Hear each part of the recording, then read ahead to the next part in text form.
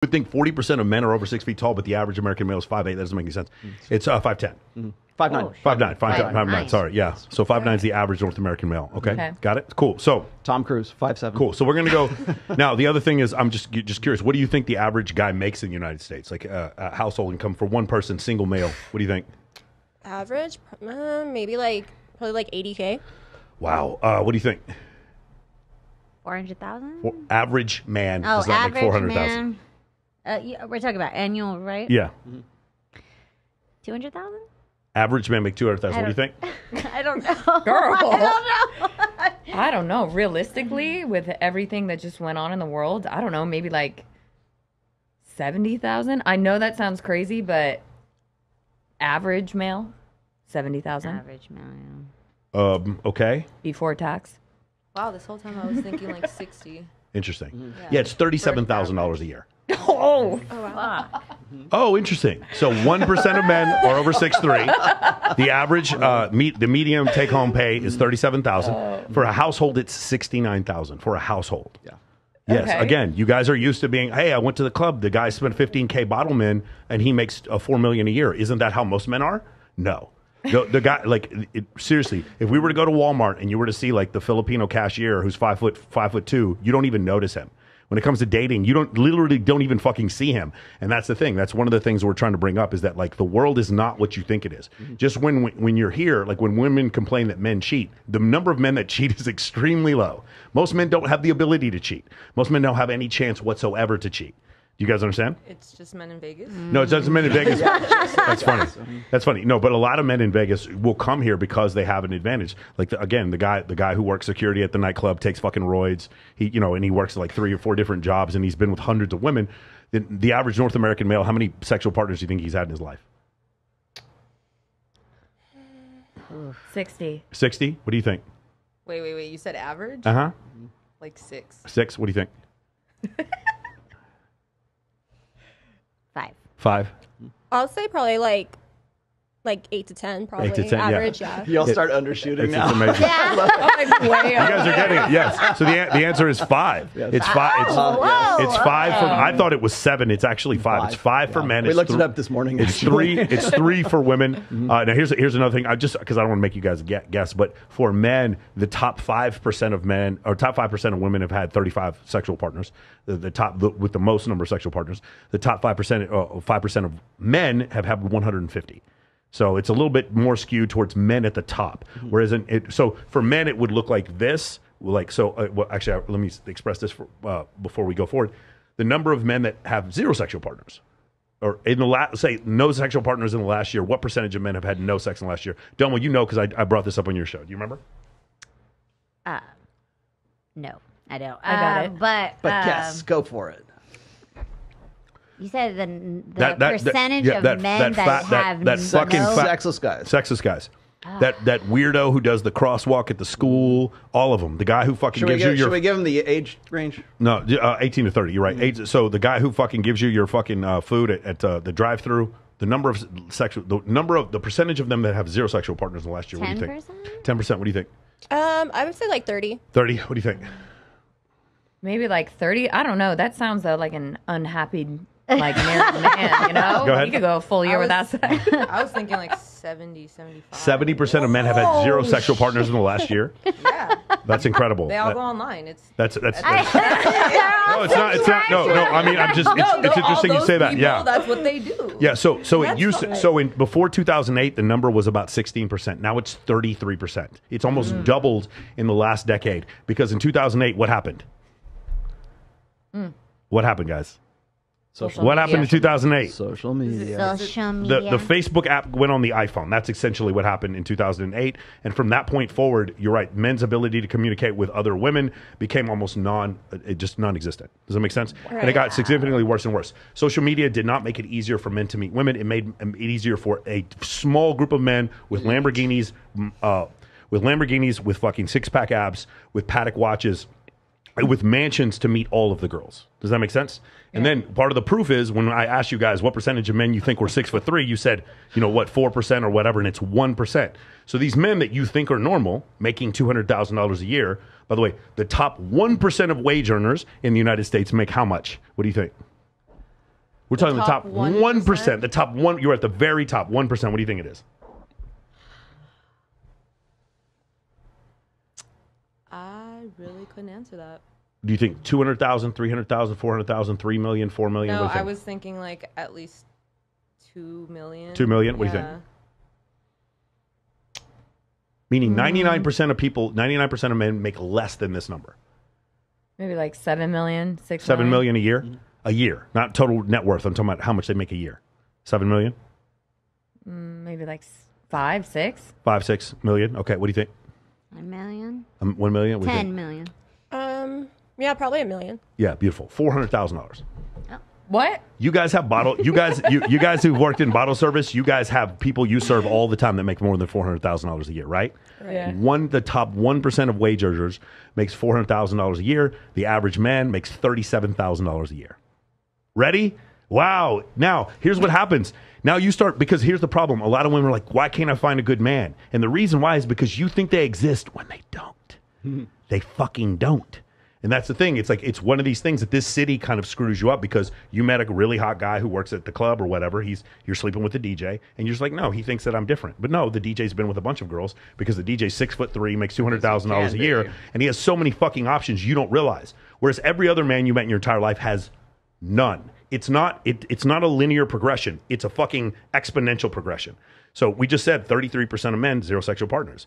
The average North American male has 5. So once we get to the 50th percentile, we're at 5. When we said we get to the top 5%, we said 150 partners. It goes like this. Whoop. That's what it looks like. So it's like, and when women are complaining about men over and over, they are literally fighting over this 5% of men that they're all fighting over. Do you understand? So with all of that in mind, now let's we find your ideal guy. We're gonna find your ideal guy. I almost wish we'd done this first, but we did it in reverse order. But it's cool because now they have a preview here. Yeah, cool. Okay. You like this? We do a lot of sociological stuff on the show. Interesting, yeah. Cool. It's about to get way more interesting once we get to this part. Now, the first question: we're going to talk about your ideal man. Okay, and how tall he is. How tall is he? Can you write these down so we can put them all? Yeah. We'll average them out. Yeah. Needs to be a minimum of what? It's got to be taller than me, I guess. But you're 5 foot. You're 5 feet? Yeah, I'm a little baby. That's right, you are. I keep Yeah. forgetting. Taller than me. I used to care a lot about so height. 5'1" is good. So 5'1" is the bare minimum. Like 5'7". 5'7". Would be the lowest. Good enough. Beautiful. Natty. I think like 5'8", 5'9" would be like Really? the shortest. Yeah. Okay. But I think You're 5'3". everyone's tall 5'2". You're Maybe 5'2". on a good day. Yeah. 5'2" on a good day. If we hang you upside down for half an hour, you're 5'3". If you spend a week in space, you're 5'3". Yeah. Yeah. Cool. Shout out to the flat earthers. You can go to space. Fuck you. Fuck you. Minimum height. 6 feet. 6 feet. Okay.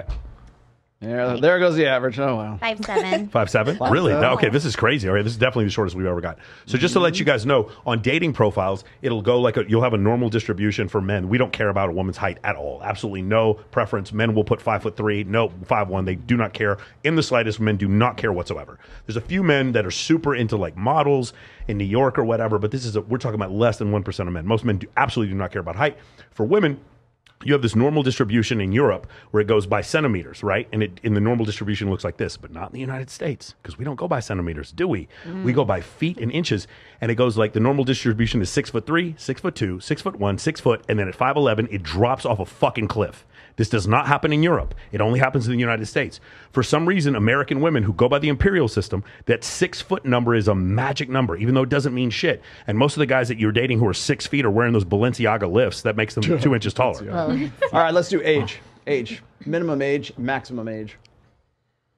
Oh man. I mean, based on experience, probably somebody either 25 years older than me maximum, and then minimum like 2 years younger than me. Can you just give an age for the guys? Oh, for the guys? Oh. Without me asking how old you are. I thought we were like picking I'll out ask you like if you our want. max You could go that there. we would date. Yeah, the website doesn't know how old you are. Okay. I need an age range. Probably like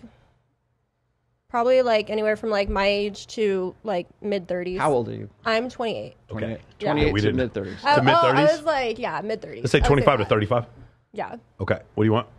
I like older men, so I would say like 40. 40? Yeah. Oldest, what's the 40. youngest? What's the oldest? Oh, the oldest? Oh, God. You're a Fendom queen. We're going to talk about Fendom for a long time here. So 40 is your youngest. 40 is my youngest. Okay. I mean, I could go like 36 maybe, but say like 55. Okay, so yeah, say 36 to 55. right, What got do it. you want? Let's say like 30 to 50. 30 to 50? That whole range. Miss Nugs? 23 to 40. 23 Ooh, to 40. 23. You would date a 23-year-old? Get it. Real talk? I'm really like motherly. Yeah. Ooh. I usually take care of people, so Okay. that's Rob the where I'm cradle. at. Yeah. Okay, cool. Got it. All right, so okay, now, let me key this in here. Now, here's the Go thing, just so we can skip this part, just in case. Do you guys care about his physique? Would you be with a guy who's a little bit chunky, or you do not want someone who's obese, or you don't care? I absolutely give a fuck if a man takes care of himself, because why would I be taking care of myself more than he is? Hell yeah. Okay. And what do you think? Yeah, same. Like, I mean, it's not a big deal if they're a little out of shape, but as long as they're like healthy, that's my main thing. It's like Yeah. you don't need to be jacked or anything, but you do need to be, healthy and in shape and keep up with me if I want to, I'm going go out and do to something. exclude obese. Yeah, okay. What about you, Dumbo? You would exclude obese? I personally, I mean, I wouldn't do obese, but I personally don't really care. But as long as, they put some initiative to like going to the gym and eating well. But I do like people Natty? who Yeah, like I feel to like eat. it really depends on the person. I like really scrawny sometimes, like really tall, skinny, like. Heroin chic. I'm like learning so much about Natty. Yeah. But I also like dad bods, so it doesn't really matter. It depends there on we the go. person. Okay, And we're What's coming, up- we're what's coming up- back to that Dad one. bod. I just God. recently started liking men with muscles. That's new for me. I was never into that. It's the cycle, roided up cycle every spring here in Vegas. That's when all the fight. That's when all the fights start. Wintertime, the dad All the bods come out. girls are laughing because it's true. Yeah, absolutely. So the thing is, what the problem with the whole dad bod myth is, if I were to show you an actual dad bod, you'd be like, "That's gross." People think dad bod is Jason Momoa. That's not dad bod. Okay. Oh God, no. Yeah, dad bod is like pasty, fat, no six pack, muffin top hanging over the side. That's the dad Yum. bod. Whoa, whoa. Leonardo DiCaprio. Like thick. Actually, yeah. I mean, I'd have to see. There's like a range. For sure. I've just found that when women say dad bod and we show dad bod, it doesn't match up. All right. We should exclude. And then the last one's we should exclude We'll married. do both. We'll do both. We should exclude married or not? Yeah. Would you guys ever date a married person? Just raise your hand if you would. No. No. Have you guys ever dated a married person? Oh, I mean, I would date them if like I was dating their wife too. Okay. Like, Good answer. Yeah. I don't have that option. here. I know. I I have- usually check off like a different box. Okay. I have dated a married man, but I would never do it again. It would just have to be more so like on terms. Yeah, for sure. Exclude married. Yeah. Okay, so now we got to do race. No, we haven't done money yet. What, Money. the yeah, we'll do minimum money. income. Yeah. Like how much they would have to make a year? Yeah. Yeah, minimum. Probably 70,000. Okay. Minimum income. Annually? Yeah. Ooh.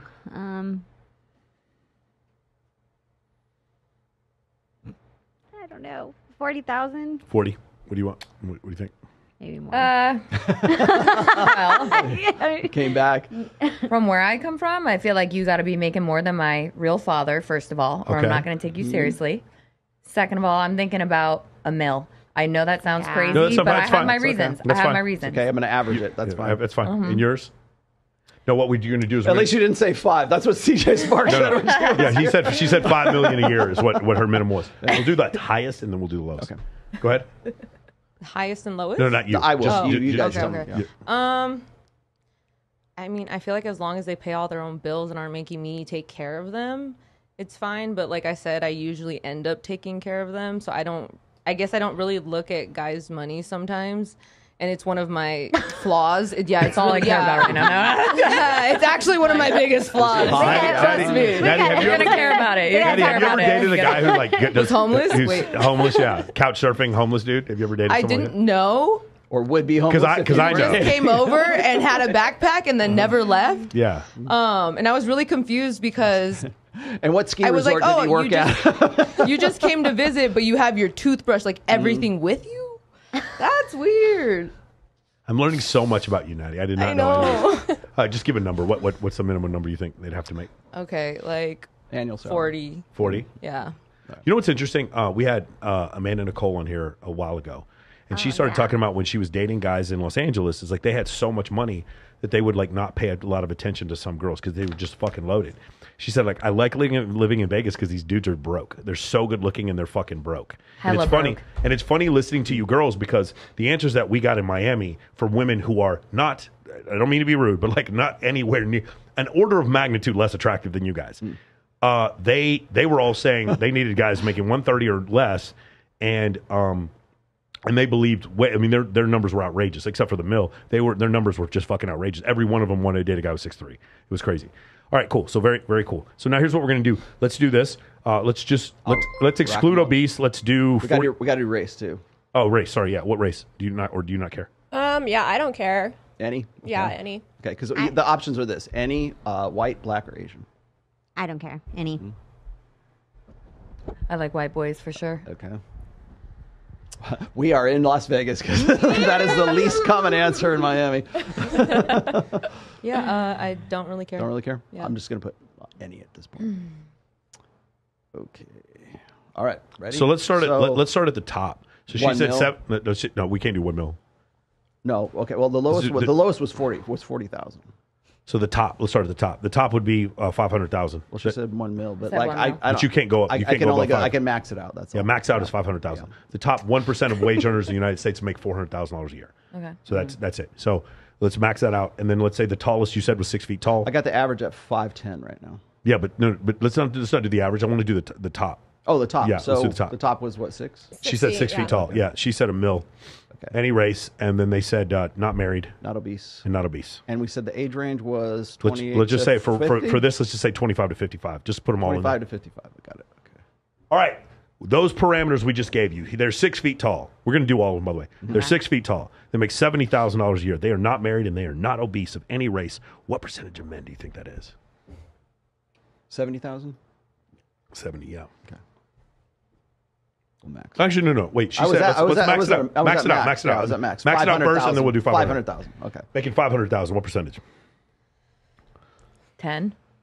Jesus Christ. Okay, what do you think? Probably like 0.5%. 0.5. Somebody can do math. What do you think?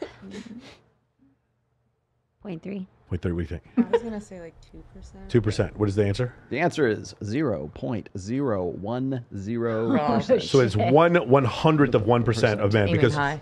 because we just said 400,000 is the top 1% of Yeah. our wage earners, so the number can't be higher than 1%. Does that make sense? Now do the same thing with $70,000. $70,000, same numbers. What percentage of men? What do you think?